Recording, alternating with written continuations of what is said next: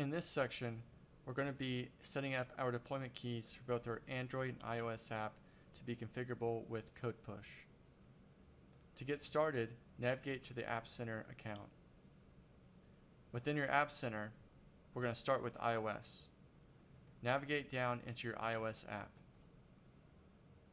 If you remember correctly, on the left-hand side, you'll see the Distribute section. Click it once, and it'll enable this right arrow. Click that right arrow and navigate down to the Codepush section. This is probably what you will see. If you see a Create Standard Deployments button, go ahead and click that. And this will enable some UI up here on the top right. If you see this wrench, go ahead and click on it. And this is going to show you your current deployment keys. By default, you have a production and staging deployment key. Go ahead and copy your production deployment key.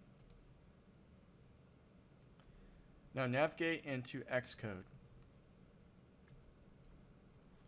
In Xcode, we're going to want to find the info.plist file. That is located under our root directory right here, so open that up. And we're going to add a new key called Codepush deployment key. So click a plus symbol on any line.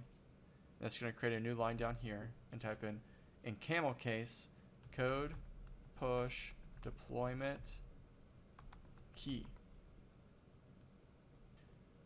On the right, for the value, paste in that deployment key that you just copied and press enter. Now your deployment key is set up with iOS. Now let's do Android.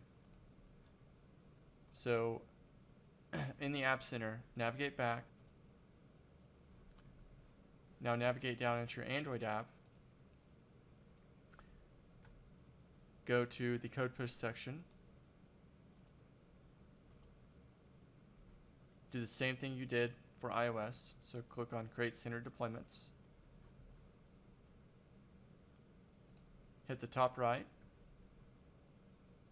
and copy that production key. Now open up your code editor. Let's go into the Android directory, navigate down to App,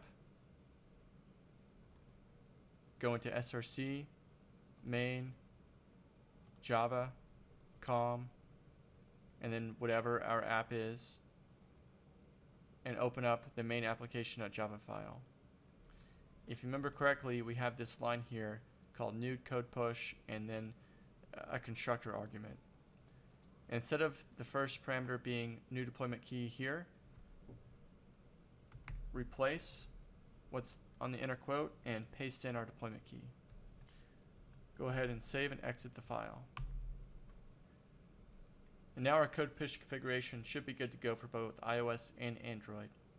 Now, next time when our app opens up, it'll go and look in the Microsoft Codepush server to see if there's an update with the prod deployment key.